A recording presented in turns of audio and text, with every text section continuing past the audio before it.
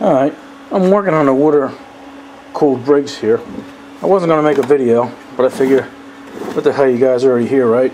So, what I was going to do today is do this back panel here. That's pretty much just a flat piece, but I'm going to have to shape the corners to make it perfect.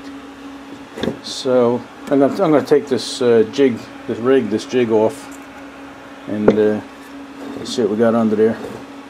Alright, I'm going to throw you guys up on a tripod. Alright, you guys should be able to see a lot better because we're all LED'd up here. New LED there, over there, over there. So this whole corner is a little brighter.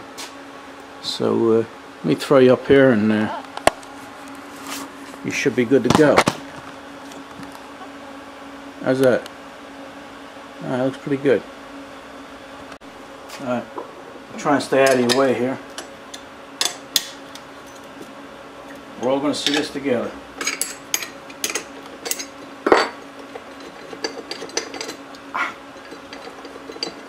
Oh, we ain't going to see it all together. Don't stand in your way. Holy Christ.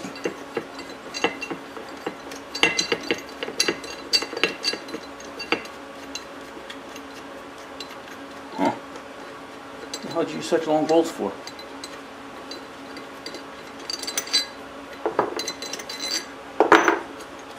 Yes, sir.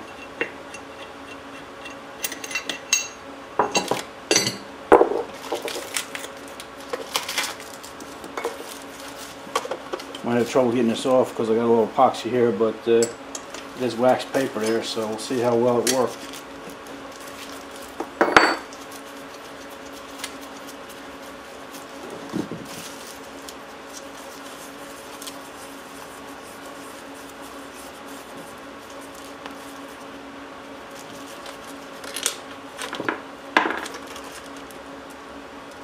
Oh, it's going there pretty good. Alright, I might have to score it there. Or chisel some of that away. Or actually, just untape it. Alright, let me see if I can do that. Okay, actually don't feel too bad. All we gotta do is, look at it, it's coming up already.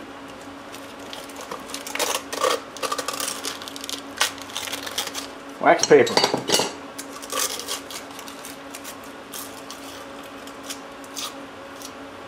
Okay.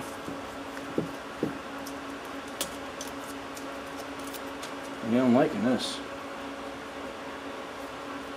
Okay. So there you go. Just have to fill in here and here. Very good. Alright. I think what we're going to do first is get some of this stuff out of our way, like this little rod. This is quarter 28. It's not a quarter 20. There we go. I knew it wasn't rounded, stripped. Alright.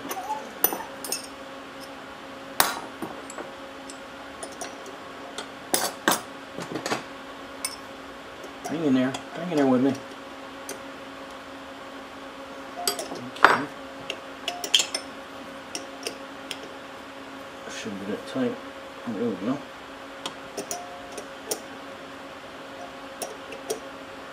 Sounds tight, doesn't it? What's that?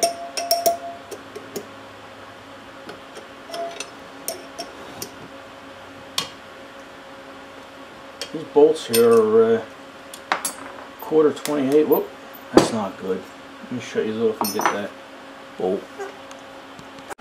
Alright, what I was actually doing was just backing off the nut, so I need that stud wasn't even spinning. We'll fix that though. We took care of that. Still in frame here? Alright. Like I was saying, this stud is 10/28 on one side and quarter 20 on the other. No, not 10, I'm sorry, not 10/28. Quarter 28 on one side and quarter 20 on the other. Don't want to mess you guys up there. Alright, still in view here? Take this plug out here. Oh, that wasn't tough. And I didn't think I would have it, but just happened to have it. Caught either I think they call them countersunk, quarter-inch countersunk plug. And I just happen to have one. It's funny, it says not for potable water applications in California, Maryland, and Vermont per local legislation. But it's okay the rest of the country to use it. Clean that one.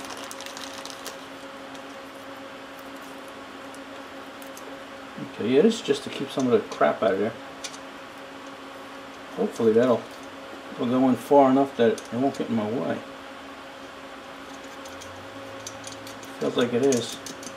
Feels like it's gone. I got the wrong Allen wrench here, so let me get the right one. Okay, that was a 5/16 Allen. That was bigger than I thought it was. I'm hoping this will be flush. Here we go. We'll just make it. Oh, that's cool. We're ready. I guess we'll plug some of these holes up here. There we go. Let's clean up later. We got this tiny little one here. Okay. And some little baby Allen screws. There we go. Just makes things easy on you later on. A quarter.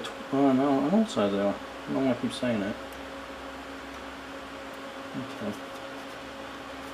Alright. I was just looking at this. I'll turn it to the side here. I don't know if you guys can see that. But I could actually make a mark. Because I want it all flush with this. And this here. So I can actually make a mark up here. And go by that. Down here I'm going to have to take almost all of it off. So I'm going to have to hit that with the grinder. Bring it down. Bring that down quite a bit. There we go. And I'm not going to have to take much off of there. But let me knock it down. Let me knock it down with a grinder. Alright. That worked out well. I hit that dead on. I'm surprised because where you at? Let me turn it this way. Maybe you can see it better. But you know, perfect there. I'm a little low right here, but that's not because I cut too much off. It's because I didn't have enough epoxy. And then up here, it's pretty much dead nuts on. So that'll work out perfect. I think what I'm going to do now is where the head goes here. This is sort of indented down, you know, around these bolts and stuff. So I think I'm going to lower that and lower this over here too. So it gives it a little profile, you know. It's gonna have like little curves in there. It'd be good. I'm gonna put a line around there so I don't go below that, but it's gonna look good. And I think I'll do that before I start epoxying this because I might want to do the top and stuff. Let me cut that down so it looks like. Okay, we trimmed this top out, and I'm real happy with that. What it's going to do, it's going to give you a scalloped look to it, which is what Briggs had originally. Let me stick this. It's going to be a spacer. See that? You're actually going to have a little gap in there. So I tried to make it as uniform as I could.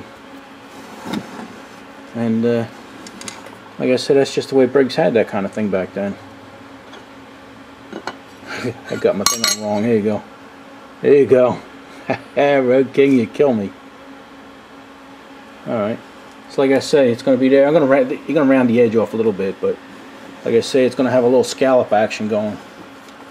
And that'll probably be a little more pronounced because there's actually going to be a gasket on there too.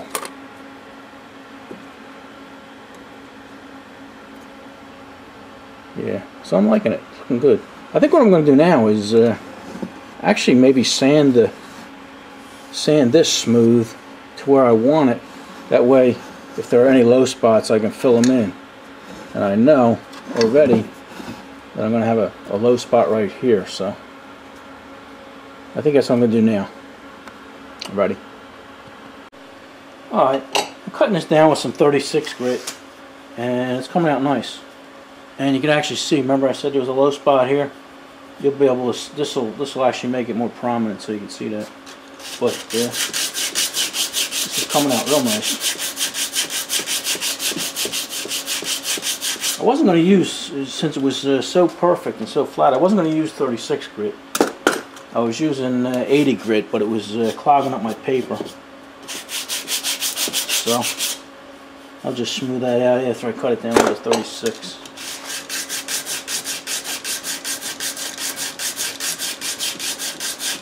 Can't believe how perfect I got this just with the putty itself.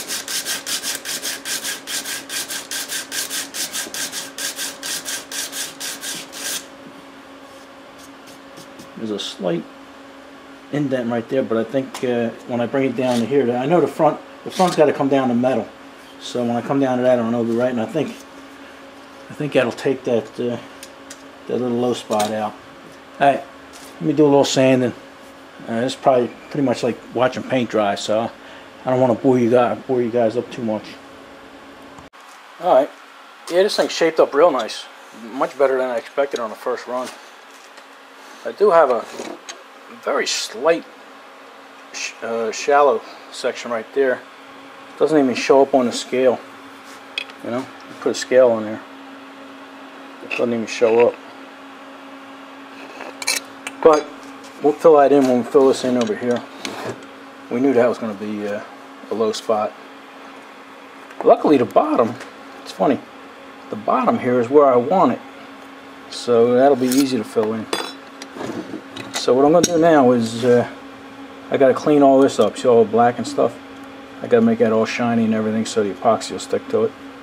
And then I think maybe I'll tape this up so I don't have so much cleaning to do. Okay. Yeah, the profile came up perfect. You see where I was going with that? I know a lot of you guys didn't know, but I'm loving it. Alright. Alright, let me grind this up on the back here.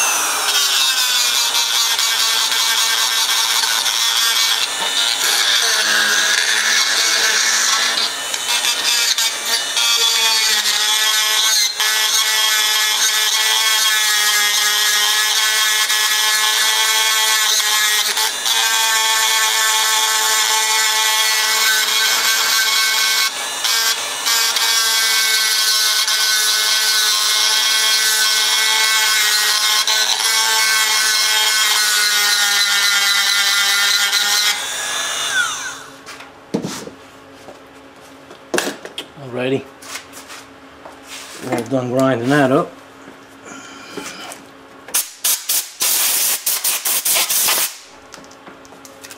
Looks pretty good. Alrighty, I don't know how long this is. Maybe we'll mix up some epoxy, maybe we won't. Alright, see you later.